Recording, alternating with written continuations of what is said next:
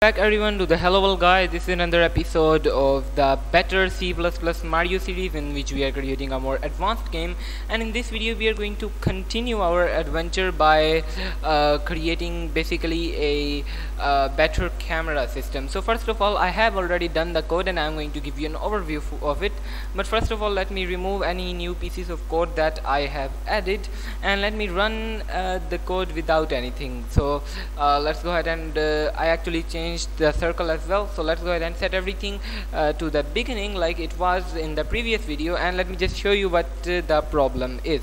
So if I were to just go ahead and run this right now, you would probably have noticed this problem before, and it's a really obvious problem, which is that if the window that we are creating is of a fixed size.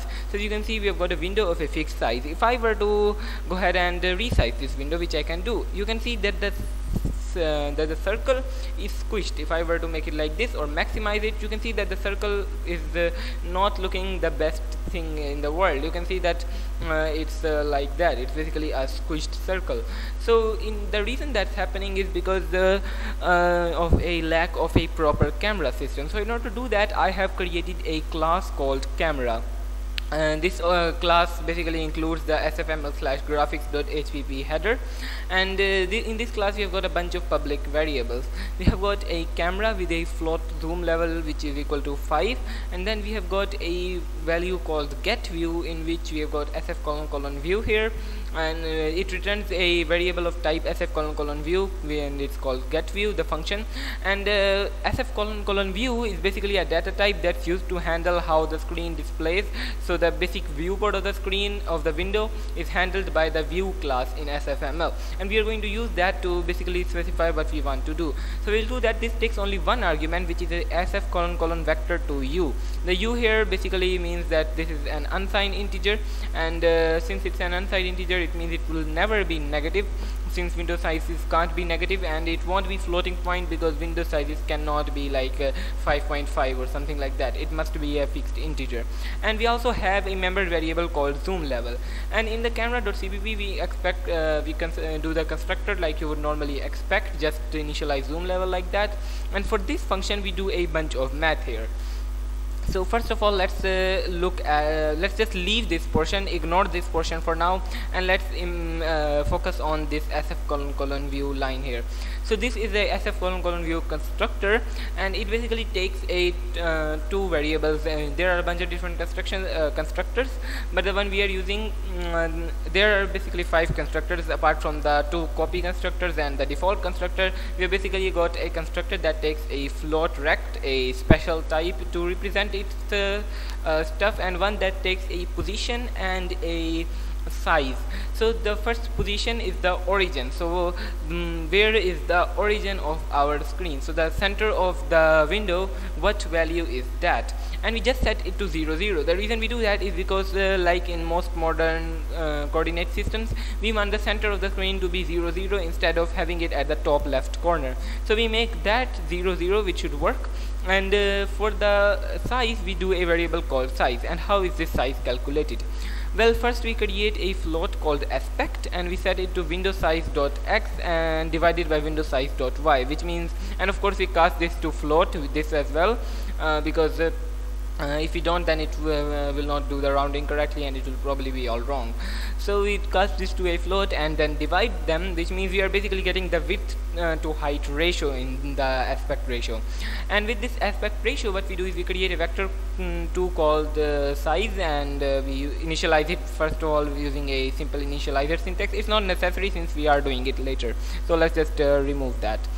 So after that, if I go here, you can see that we do a if-else statement here. So if our aspect is less than 1, now remember, when we are doing this, we basically want the specified zoom level of the window to be always visible. It should never be invisible. Therefore, if our aspect is less than 1, all we do is we say that the size is equal to sf::vector 2f. You can quite clearly see that. And for the x value of the vector 2f, we just pass the zoom level without any changes. So this means if we have got a zoom level of 5 and the actual height of the window is greater than the width, then we will set this x value to the zoom level, which means that the x value will just be exactly at the what we need it to be at the zoom level, and the y value will be greater depending on that, so that it does not cause any squishing. And we divide this by aspect instead of multiplying it, because dividing it means that we are essentially taking the reciprocal of the aspect ratio, which means instead of the aspect ratio of the width to height, it will give us height to width, and multiplying that by zoom level should give us the correct height. And instead of doing all of that, we just basically divide it, and that does it essentially the same thing. It's pretty basic math. And if that's not the case, then we set the size to another vector 2f, but this time we multiply the x by the aspect ratio. Why we do that? Because the x is greater, so we want it to be as big as it wants to be, and we want the y to be at least the zoom level. So we do zoom level, and for the y we just do zoom level, and for the x we zoom level multiplied by aspect, and that gives us the correct size. Now what we can do is we can set a size for our circle like 2.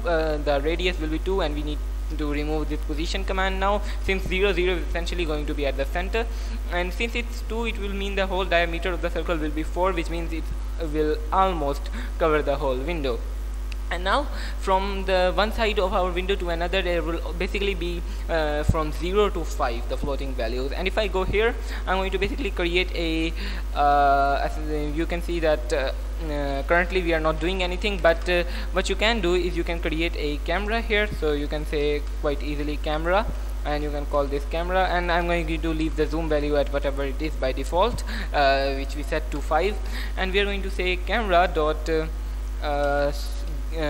get view, which will essentially give us the view, and we will say window dot get size here. So that should calculate the view correctly, but in order to actually make the window use this view, we will have to use another function called window dot set view. So we will say window dot set view. So yeah, that's going to do that trick for us.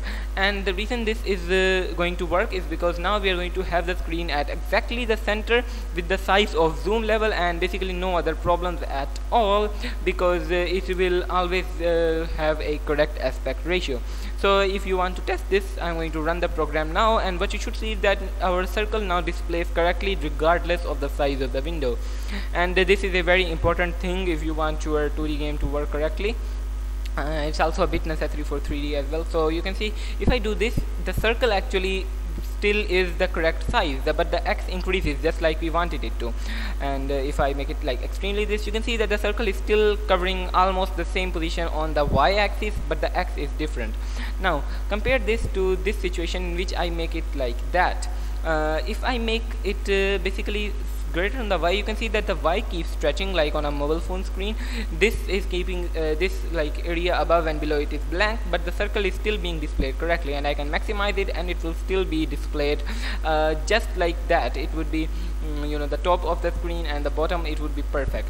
And now our game is not dependent on the size of the window, but instead works the way we want it to. So with that, in the next video we can finally get started writing our renderer class that will allow us to make some cool actual characters and maybe even animations later onto our screen instead of just a yellow circle. So stay tuned for that. I will see you in the next one. Make sure to like and subscribe as well, and bye.